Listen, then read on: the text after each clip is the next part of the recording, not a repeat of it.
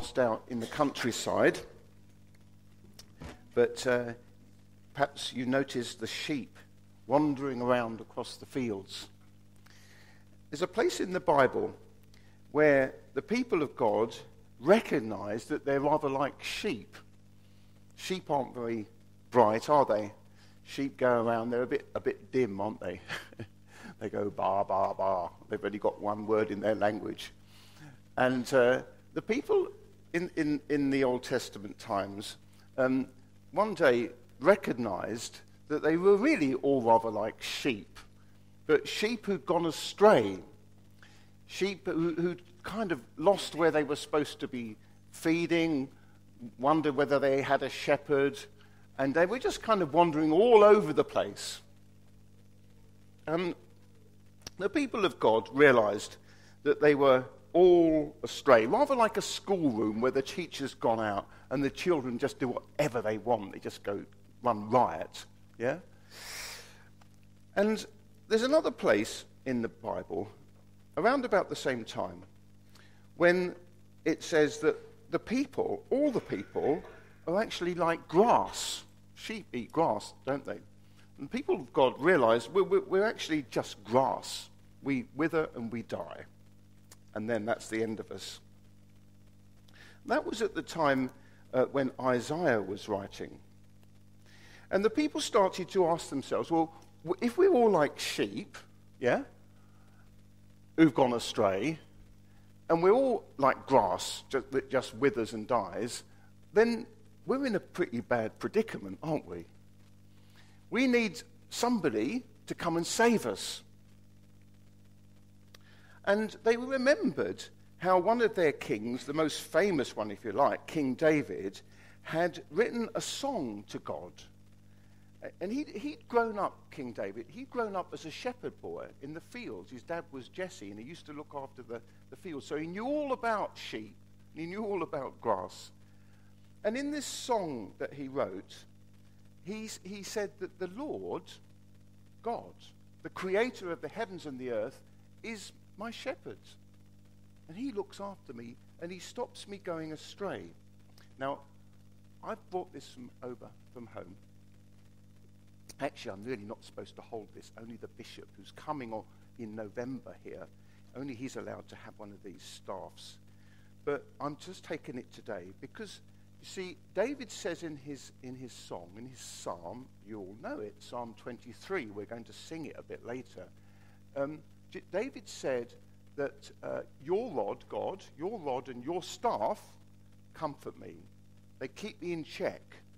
So if I go astray, then this is what God does to me. Who's going to, you know what's coming now, don't you? Who's going to be up for this? I wonder, who's this scallywag over here? So if he runs astray, then God comes like this, and he pulls him like that, and he rescues him.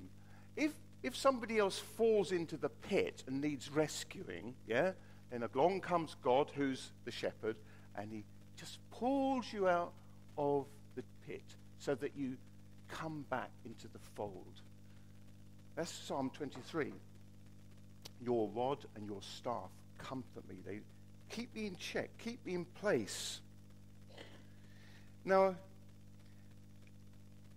the Jewish people, all those centuries ago, about 2,500 years ago, right, they started to wonder whether they would ever actually see their shepherd. And they started to think, well, maybe one day God, who we can't see, and we're not even allowed to see, one day maybe God will send us a shepherd to earth. So they waited and waited and waited. They started praying, Lord God, creator of the heaven and earth, we want more of you. We need more of you because we're like grass that withers and dies, and we're like sheep that have all gone astray. So we need more help, God. Come to our rescue. And they waited and they prayed and prayed and prayed and prayed and prayed and prayed. And many, many years later, a guy who came from a poor place in the country of the Jews, very humble man from humble background who hadn't had any special training or schooling, he said to his friends, I'm the good shepherd. I'm the good shepherd. I'm the one who you've been waiting for. I'm the good shepherd who's come. My Father sent me to look after you and to guide you. And all of a sudden, as this man started to do his work as the good shepherd, people noticed now that they could smell him and see him and touch him and hear his teaching. And they came to realize bit by bit that this really was a very good shepherd. What was his name? Jesus was his name. His name was Jesus. When the angel had appeared to his mother, Mary, before he was born, she said, Mary, you're going to have a baby, and his name is going to be Jesus. And Jesus means Savior, Savior of the world. So, this was Jesus saying to his people, I'm the good shepherd. Why did he say, I'm the good shepherd? Why didn't he just say, I'm a shepherd? I'm just another shepherd. Why did he say, I'm the good shepherd? Well, the Bible tells us that the good shepherd, the really good shepherd, the expert shepherd, knows the name of all his sheep. Every single name. He's already got it in his heart. So, Peter, he knows your name. Donna, he knows your name. Where have they gone? Cairo, somewhere around. Is he upstairs? Cairo's name is written on God's heart. And Shay's name is already written on God's heart. So the good shepherd knows the names of the sheep. And the sheep, when they hear the voice of the good shepherd, they recognize this is a really good shepherd. This is a shepherd I can trust. This is the voice of God himself speaking to me. And Jesus said that the good shepherd is the kind of shepherd who will stay with his flock and his sheep, looking after them, whatever happens. So if a wolf comes along and tries to steal some of the sheep and eat some of the sheep, then this shepherd will stay with his sheep, whatever happens. He will not abandon them. And he says that the good shepherd, the really good shepherd, is willing to therefore lay down his life for the sheep. Because maybe the pack of wolves will come and try and eat all the sheep. And in doing so, they'll eat the good shepherd. But Jesus says, I am the good shepherd, and I lay down my life for the sheep. And there's one more bit that's really exciting. I love this bit. Jesus said that he, as the good shepherd, has other sheep from other folds who are going to come in to the flock. And that's what's happening actually this morning in our service. Other sheep from other flocks are joining.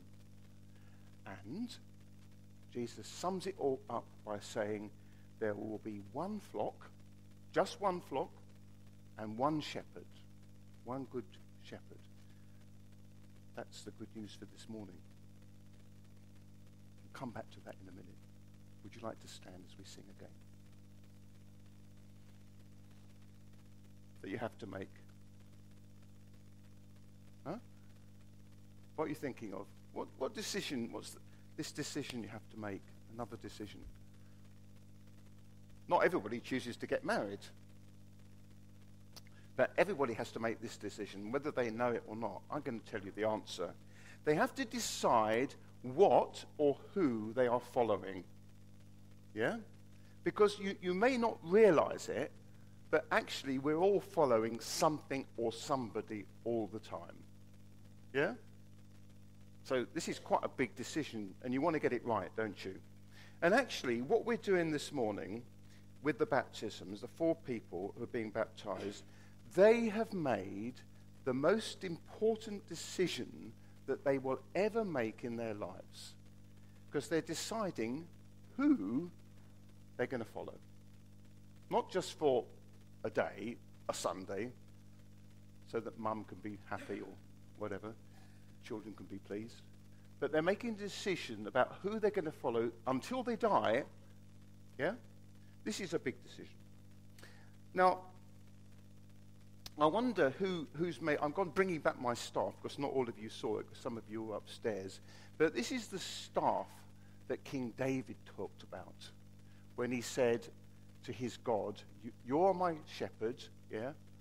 And you have a rod and a staff, and with this rod and this staff, you keep me on the straight and narrow, because I want to follow you all the days of my life, yeah?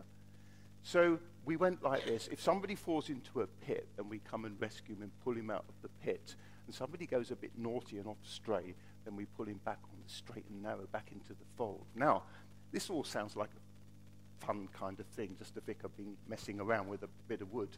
But this is actually quite serious. So before I can press on and we move into the baptisms, I want to ask if there's anyone here this morning who made the decision in their life to follow Jesus rather than what they had been following or who they had been following before. Do you see? Is there somebody who made this decision who'd like just to come up briefly and say what it was that they left behind and what it is they're now following? Is there somebody, perhaps, who might like to do that?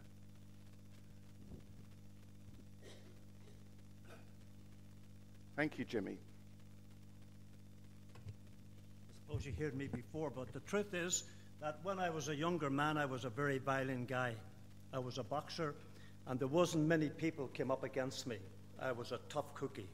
I'd done things that wasn't right, but one day the Lord came into my life. He touched me, 1968, on the 10th of October at 4 o'clock in the afternoon. I was totally hit by the Holy Spirit.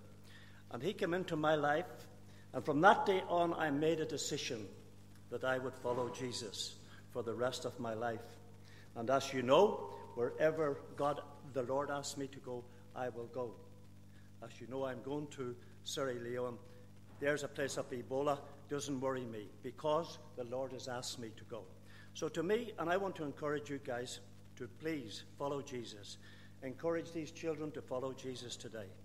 Follow them, be there for them all the time. Be there for one another to follow Jesus at these hard times. In Jesus' name I ask. Thank you very much, everyone. Just stay there a bit longer. We need to put a bit of flesh and bones on this. Otherwise it's just, a bit light-hearted. But can you tell us the kind of things you did in your first life before you started to I'm going to get out of the way now. You don't have to show me, but what did you do? My first time I was involved with people like the Crays. I was involved with people, I was a minder for guys in London who were involved with the IRA. I was involved with guys who used to use shooters.